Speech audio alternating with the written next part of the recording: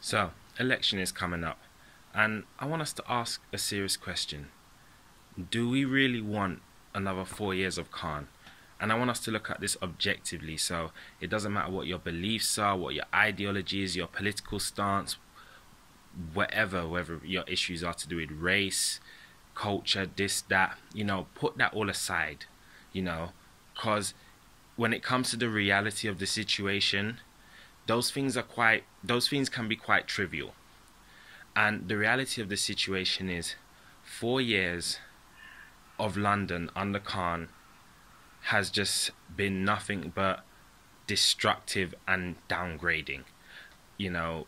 And you got to ask yourself, is this what we want at the end of the day? Election is coming up, and we have our right to make a decision in what we want in this country.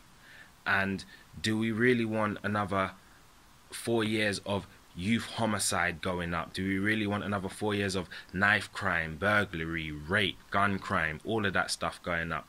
Because what makes it worse is that a lot of it is happening amongst our young culture. And all of those people who support like BLM and this, that, and the other, well, guess what? It's happening a lot in the black community as well. And this is stuff that BLM ain't talking about. BLM ain't addressing the destructive youth culture that is going on in our community. BLM and Sadiq Khan is not really saying anything about. No, Sadiq Khan is more interested in investing in things that perpetuate and influence that kind of degenerate culture and lifestyle than he is in tackling it. He's even said this himself. He'd rather invest in Future Daves and Stormzy's, people who promote a lot of that rhetoric, than invest in the victims of the results of what the influence of that rhetoric causes. So, we got to ask yourself, do you want to, and not only that, he's made London a very even more expensive to live in with all the different taxes and charges he's added on, and anyone with common sense will know that if you make somewhere expensive to live, you make it even more difficult for young people to move up, which is only going to lead them down more destructive. Which is only going to influence them to go down more destructive paths.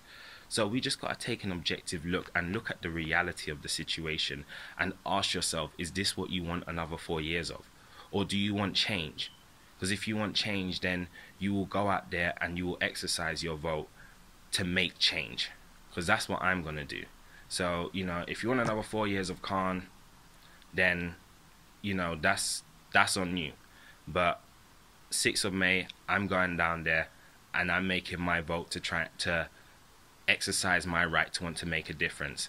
And I believe people in this country need to start doing the same.